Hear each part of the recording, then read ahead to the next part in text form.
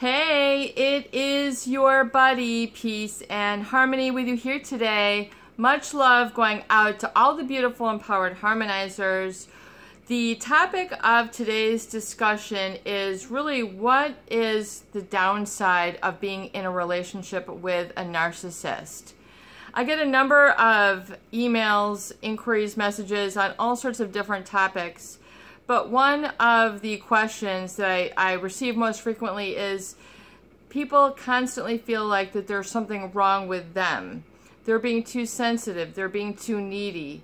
They should put up and shut up, or they're kind of looking inward to themselves and saying, what do I need to change in order to get along harmoniously with this relationship? And this sort of becomes this global, in other words, if I can get along with this person, this narcissist, this person who's controlling, manipulating, perhaps they're abusive, they've said some hurtful things, condescending.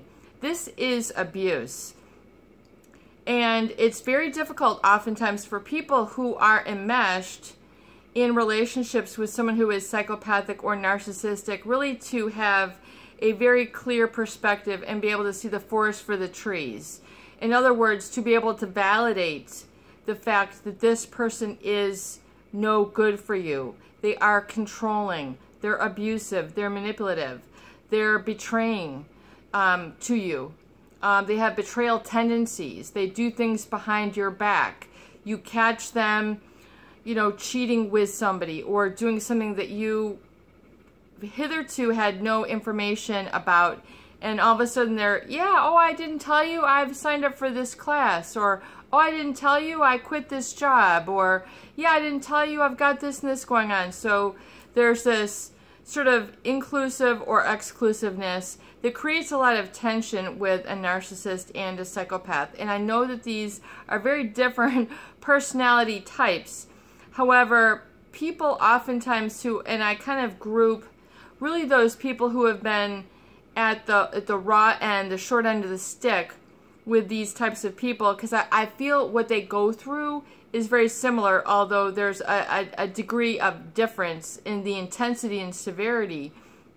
However, a common thread, a common denominator is that the people who are on the supply end, who are in the position of being targeted or scapegoated, or scoped out, or a quote-unquote target of their criticism. They're being made fun of. I mean, it's very, very childish.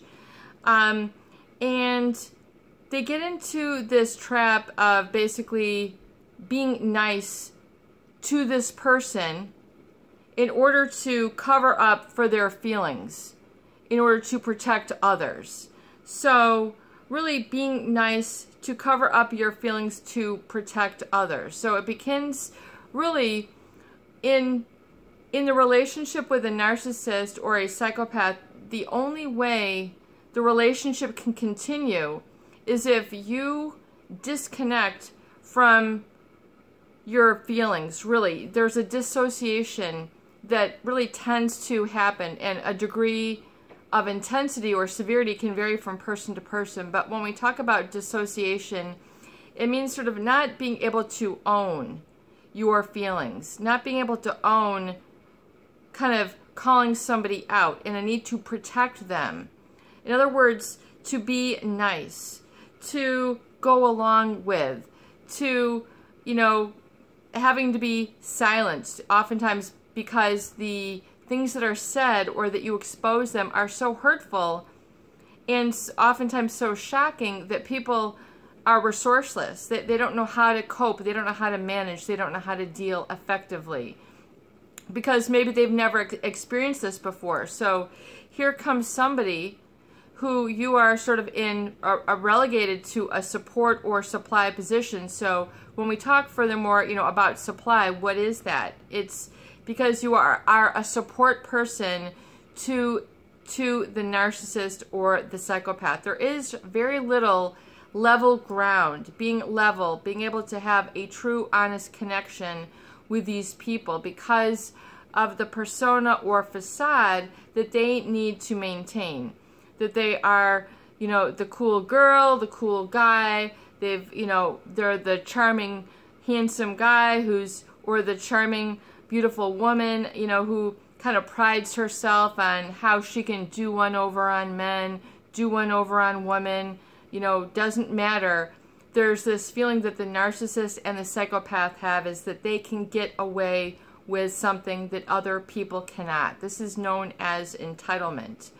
And they think that, you know, everybody should make special accommodations, special adjustments, make, you know, special openings in their schedule, you know, do special favors, being able to do it for them this time, you know, whether it's asking for a fee to be reversed, for them to not have to go through what everybody else does. In other words, I'm special.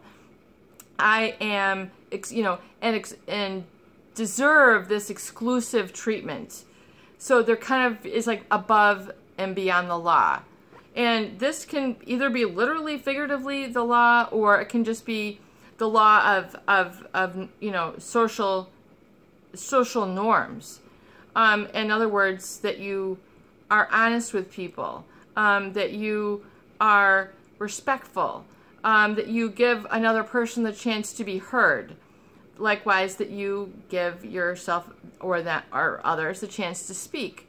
So the problem, once again, kind of circling back in terms of being a supply source, and you'll be able to know, because people can't, I find that they can't sort of make that determination. They're afraid oftentimes to make that determination for themselves. So it's very important to kind of come, you know, to channels like the Peace and Harmony channel to get validation for your feelings, not only here and from others in the community, but from yourself, to validate things for yourself. So if you find yourself in a relationship with someone where you're having to be nice and to cover up your feelings or what you want to say to protect others, then you are putting this other person first, above and beyond yourself. This is not required. This is not asked for. This is not what life is asking of you, to make yourself the bottom of the list, to make yourself the back seat, to, you know, always feel that you must put others first and please others, and furthermore be this sort of constant support person. In other words, if you've been really entrenched or ensnared or really steeped in a relationship with these kinds of people, and this isn't your first rodeo, this isn't your first troubling relationship, you're finding that this is kind of repeating again and again and over for yourself, chances are there was somewhere along the line that you learned, maybe in your childhood, maybe from 0 to 5, 5 to 10, 10 to 15, it's different and unique for everybody, but oftentimes if you've seen this repeat over and over again, and you're wondering why things aren't changing, oftentimes there's an earlier relationship dynamic where you learned that in order for the relationship to survive, not thrive, but to survive, to make it through, to get through the day, to get through, you know, the year, to get through your situation, you've had to conceal or shut down or dissociate and dismiss your own feelings in order to appease or please the narcissist or the psychopath.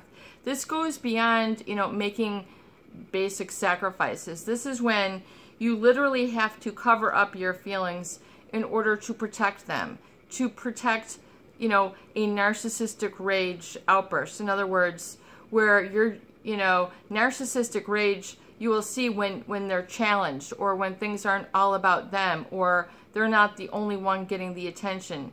You know, the psychopath, you don't get a lot of rage, although they do rage, but, you know, the supply, if you're in that second fiddle, that second place, that third place, that fifth place, that 10th place, and you find you're always trying to jockey up, you know, on this person's speed dial, or, you know, in their viewpoints to get, you know, the thank you, for everything that you've done for me, and that you're having to be overly nice or sugarcoat things, or constantly having to support them, compliment them, ask about them, and this can be even, if you're going to a party or you're going to a baby shower and it's held at this beautiful restaurant, and you would love to be able to share and then talk about yourself and how's your summer, how's your kids, how's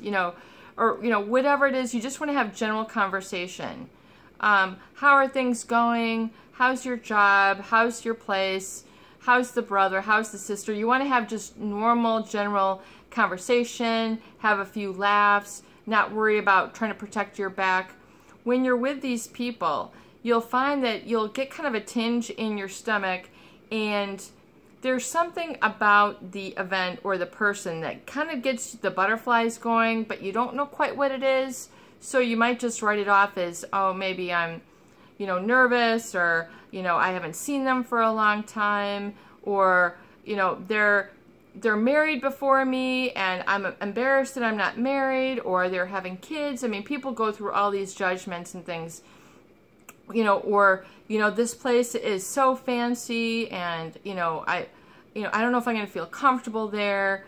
All these sort of excuses that come up, usually it boils right down to the fact that part of you does not feel good enough, and that really there's this subconscious feeling that you must constantly, in order to survive in relationships, that you must sort of do this put up and shut up. So you might have learned this earlier in life. Do this for your sister, do this for your brother, do this for your father, do this for your mother. Do this, for your friends, So you might have learned early on that this was the way to get by in relationships, was to constantly, fan the flames of other people. So it can begin, in one little relationship where you kind of learn that dynamic, but then it carries over, and then it continues on into other relationships where you're kind of constantly giving yourself the short end of the stick. No credit. I'm not good enough. I'm not smart enough. I can't do this.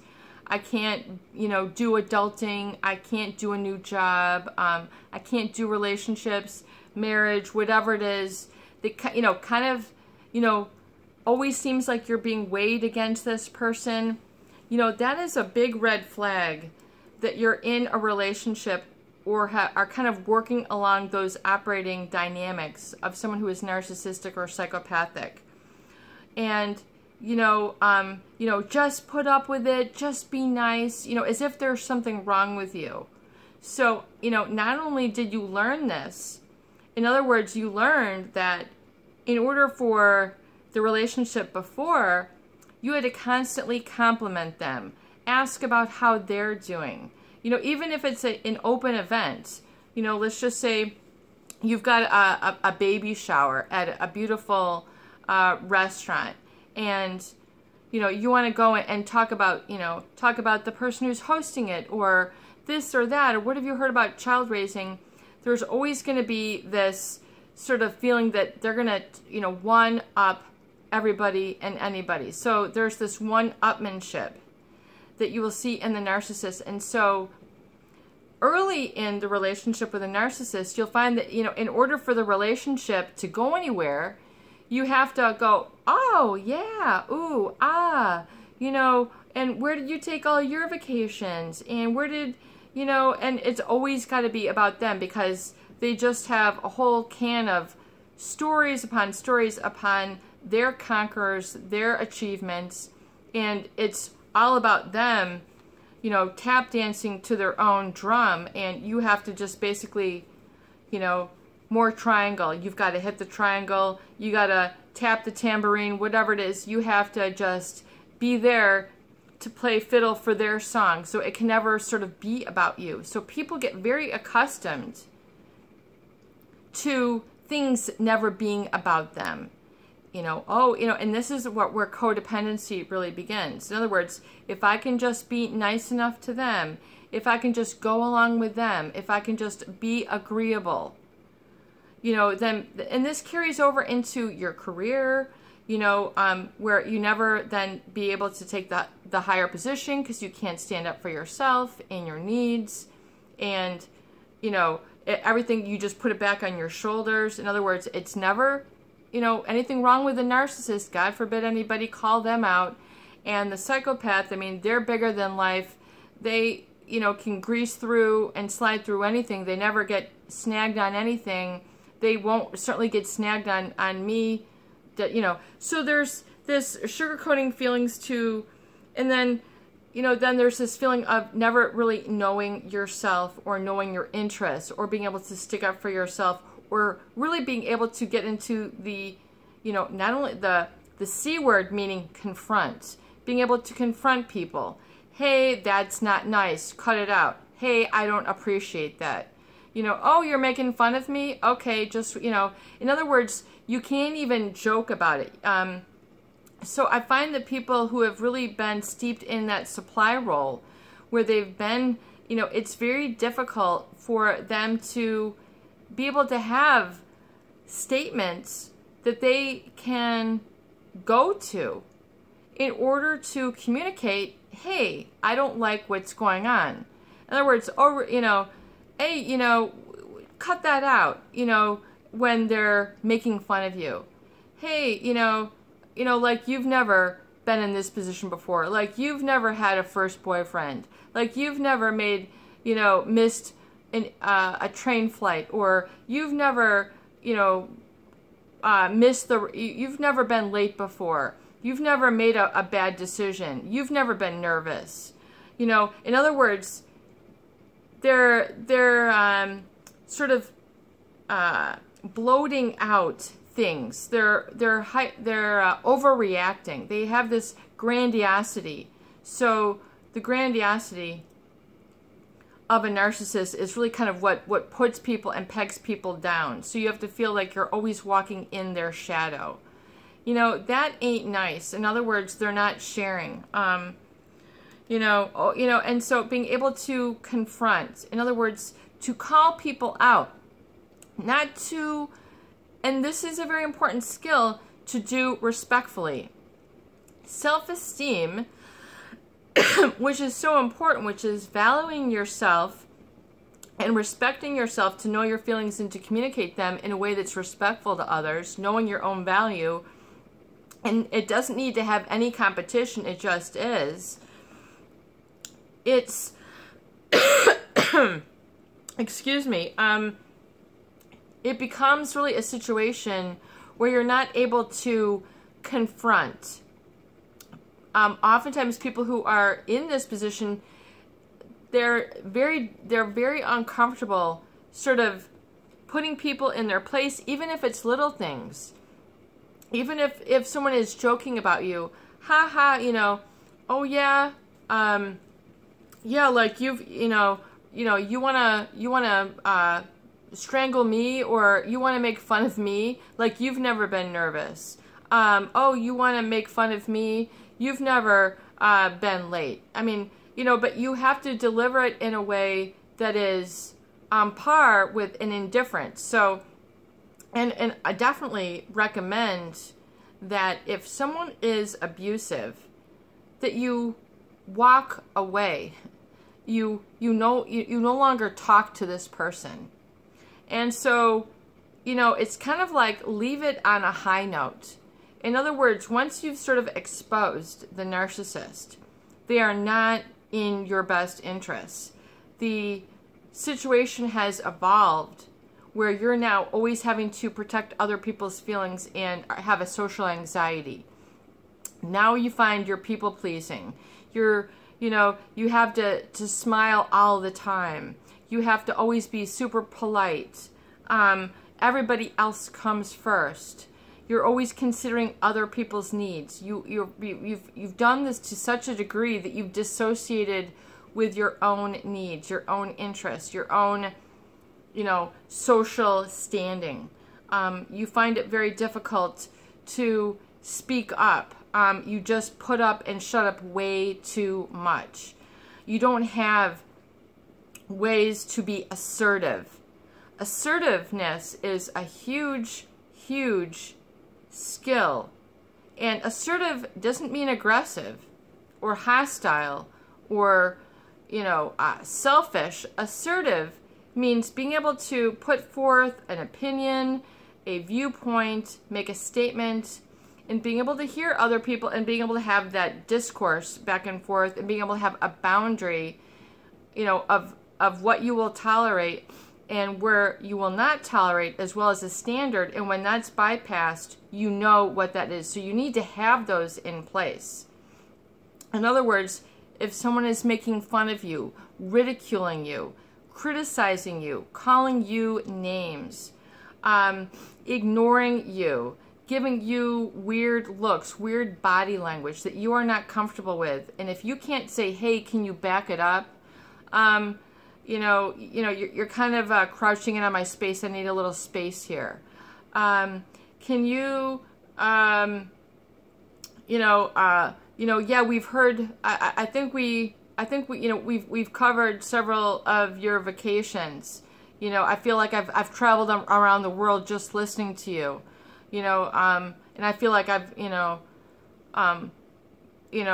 been some places, maybe it was a different experience, and then being able to kind of get your foot in the conversation. So when you find that if you're constantly being overrided, your needs aren't being respected. It should be very clear, but people get into this Mother Teresa, this, Gandhi, syndrome, where it's just like they're just gonna sacrifice all of their needs, and as long as other people's needs are getting met, that's good enough.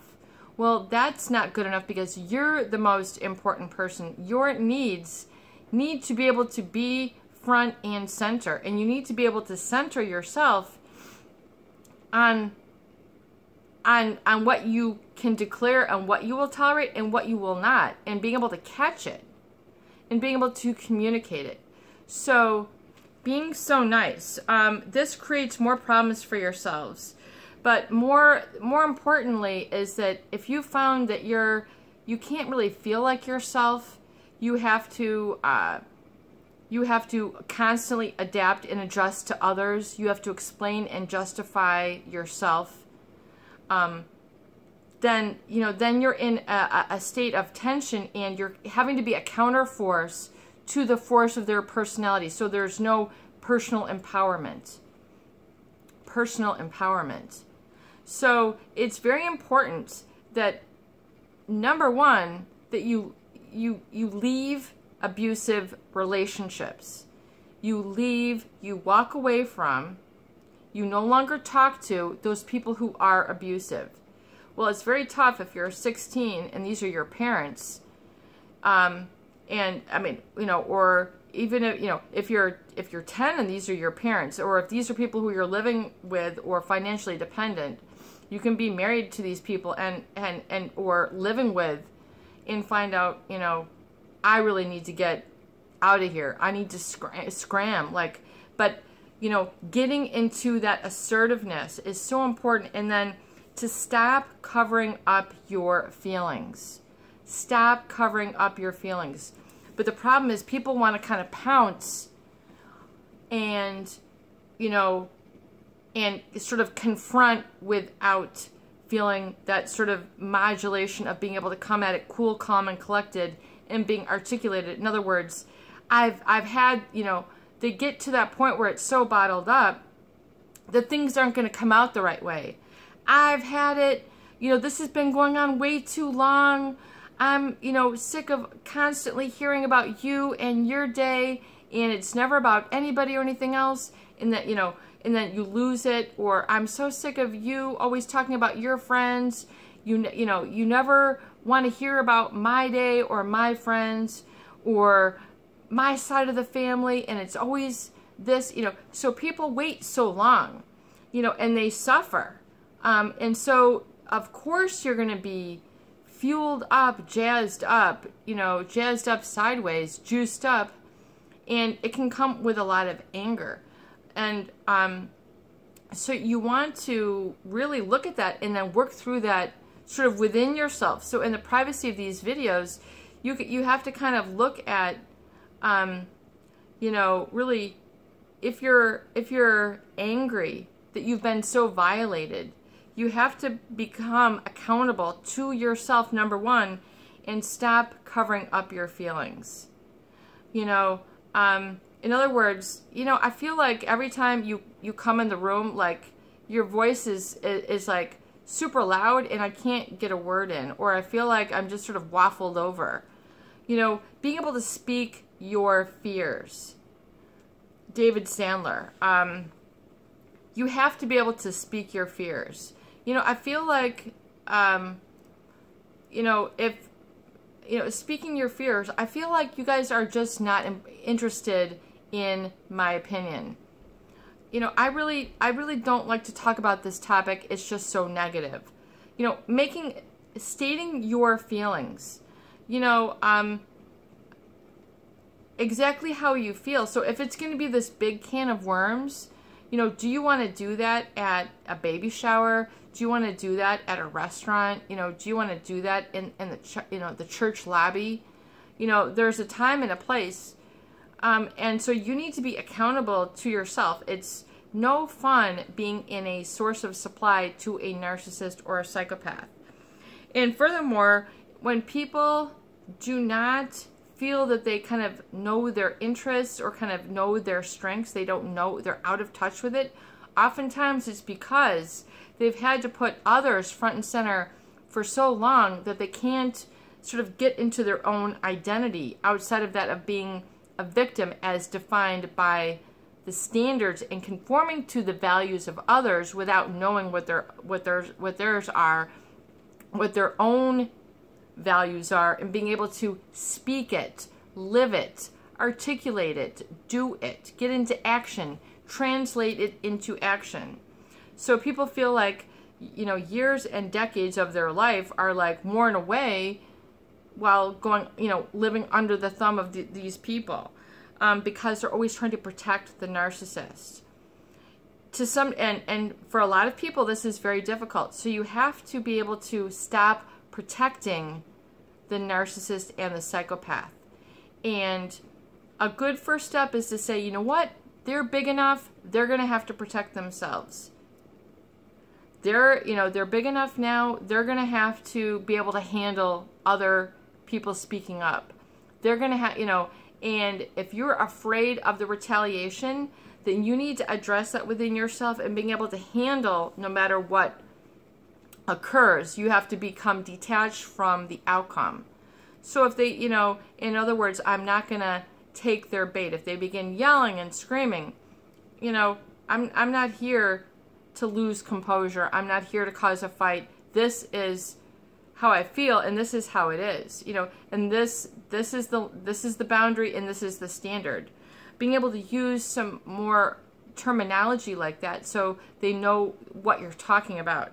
And to look at that excuse me, that tendency, because to feel like yourself, you need to become accountable to yourself and being able to stick up for your own needs, even if you haven't had a good role model for how to do this. You need to identify a role model and being able to get yourself into situations where you can become more, you know, exemplify and living that positive new identity, living those interests, those, you know, being able to express yourself. People become so, you know, they become so resolved that it's never going to change, that they become so shut down, and they become so heartbroken. They become sort of a defeated attitude. They begin to isolate, become disempowered. So this then becomes self-avoidance. So you need to become self-embracing, self-validating, and identify your needs and being able to really speak them. You know, I need to be able to speak, and and being able to assert that within yourself first, so you can communicate it to others. so you can communicate it to others as well. And that's why people feel that they're so far short of their potential, because there's this big gap, there's this big rift in between where they feel that they should be and where they are. It's because they haven't been able to, you know, level that out. In other words, they know that their potential is such, but yet there's this big gap, oftentimes of inexperience or lack of experience. So be able to unstuff your feelings. Being able to stop others from taking everything away from you. Stop giving your power away to others. I mean, this is just, I'm going to start taking a little bit of notes for some touch points on some of our topics, because I think it's so important that, you know, you get out of this suffering. You are not called to the relationship to suffer.